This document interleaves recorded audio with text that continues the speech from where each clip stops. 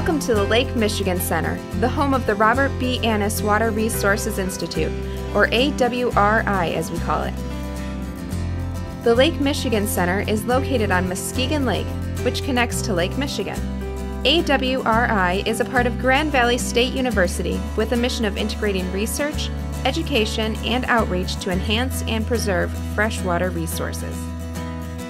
The Lake Michigan Center is a place where scientists and students study the Great Lakes and their watersheds with a special emphasis on Michigan. Their research helps us to understand our freshwater environment. We also have a classroom where the students can enjoy specially designed programs about water. And write down a few visual observations. Why is freshwater important? Well, our lives depend on a clean source of fresh water.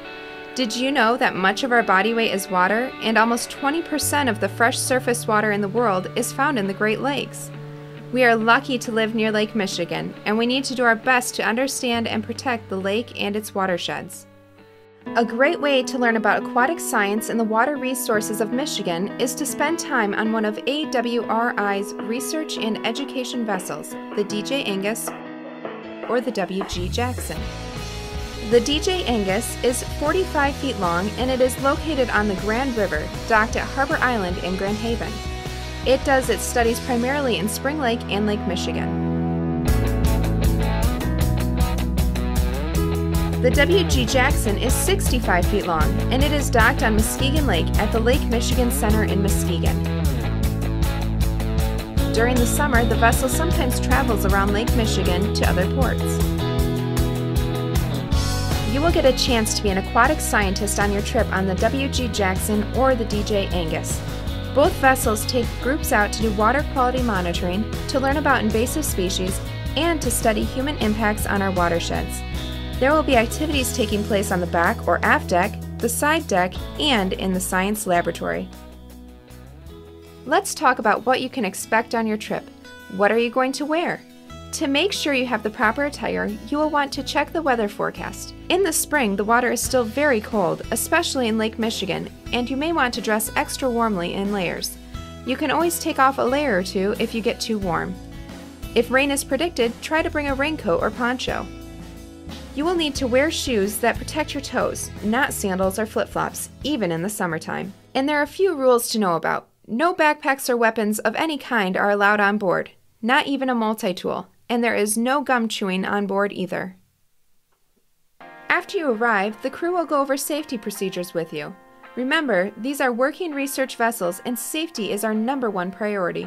An instructor will demonstrate how to put on the life jackets and show you where they are located. Both boats have life jackets that are readily available. Anyone who would like to wear one is welcome to put one on. If your school requires that you need to wear a life jacket, or if the captain directs you to put one on, please do so immediately. There are yellow lines painted on the deck for your safety. Do not cross the yellow lines unless you are given permission by one of the crew. These lines remind you to stay out of dangerous areas, such as near the sampling davit or A-frame. Some of you may be heroes, which means you will be assisting the deckhand with samples taken on the hero platform. Heroes must wear a life jacket. You will only be allowed on the hero platform when you are invited. Follow the instructions of the captain and crew at all times, especially in case of an emergency. They have been trained to keep you safe, but you need to cooperate. It is very important that you do not push others, horseplay, or run. You must keep both of your feet on the deck during the trip. There is a restroom, or as we say on the boat, a head. Knock first before entering. While you are in the science laboratory, be careful with the equipment. Wear goggles when working with chemicals, and always follow directions. Be sure to ask questions if you don't understand something. Let's get underway to our first station. During that time, the instructors will be explaining your role in helping to collect data. Meanwhile, the captain who operates the boat from the pilot house, which is off limits to passengers, will be navigating the boat to the first sampling location using a global positioning system, or GPS. The captain will announce that the boat has arrived on station.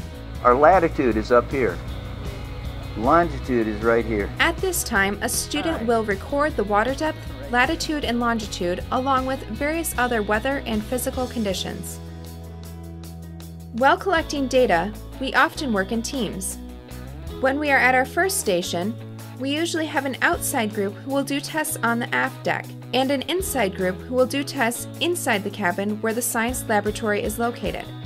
When we get to the second station, these two groups will trade places, so each group will be able to experience an outdoor test and an indoor test.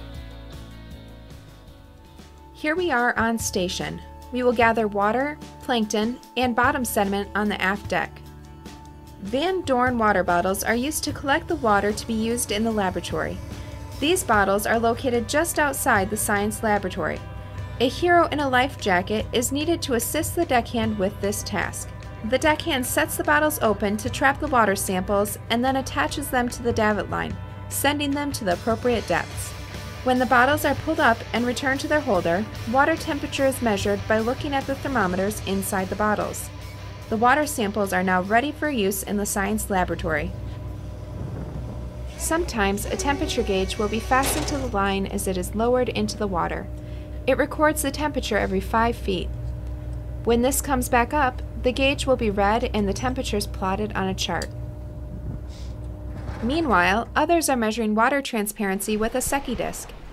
This is attached to a line that is marked with both meters and half meters. When the black and white Secchi disc is lowered to a depth at which it is no longer visible, the disc is raised and the Secchi depth is determined by counting the marks on the line. We will do the test 3 times. Like most tests, you will be doing this 3 times, so you will have a more accurate reading. Color can also tell us a lot about what's in the water.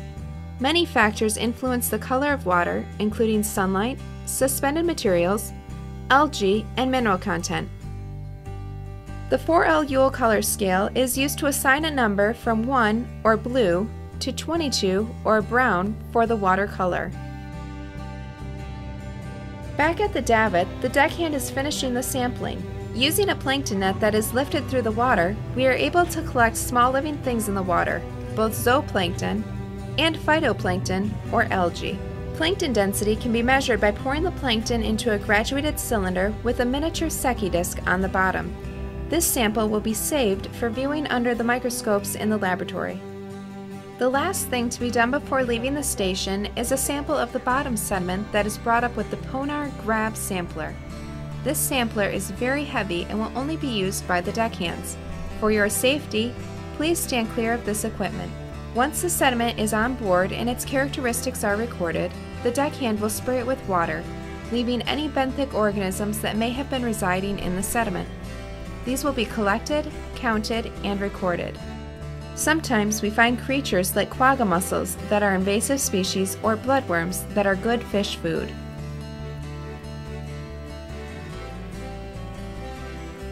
While the group on the aft deck is busy with their tasks, the laboratory group is analyzing the water samples we have collected.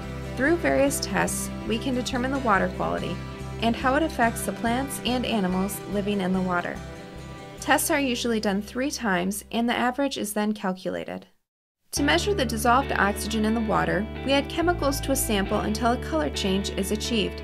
Oxygen is as essential to life in the water as it is to life on land. It is added to water by photosynthesis and through contact with air.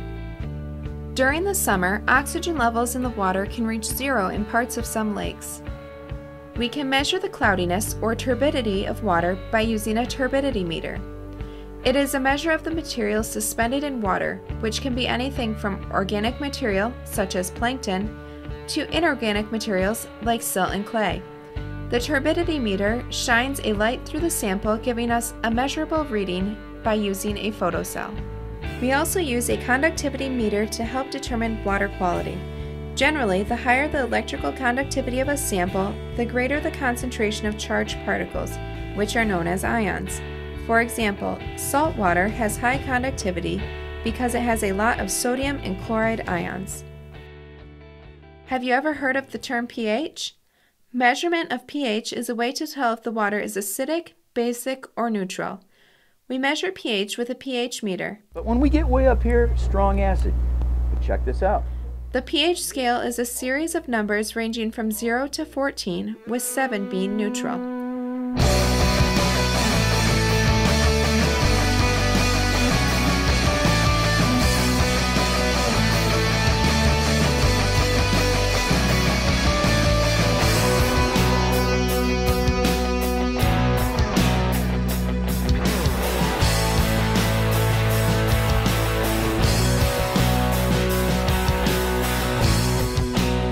Certain plants and animals may be harmed by pH levels that are considerably above or below 7. Using titration chemicals, we can determine the alkalinity of water. Alkalinity is a measure of the capacity of water to neutralize acid. This is also known as the buffering capacity of water. The higher the alkalinity, the greater the ability of water to neutralize acid rain, which tends to lower pH. There sure is a great deal involved in understanding water quality. We've done a lot of sample collecting and testing. You may be asking yourself, now that we've done all this work, where does all the information go? That's easy. It goes here on the data board and is then put in a computer database. By looking at the information that we gathered, we will be able to compare sample sites and determine the water quality. Each lake is different. Eutrophic lakes have lots of nutrients, high productivity, and low dissolved oxygen at times. Oligotrophic lakes have low nutrients, low productivity, and high dissolved oxygen. Lakes that fall between the eutrophic and oligotrophic ranges are called mesotrophic.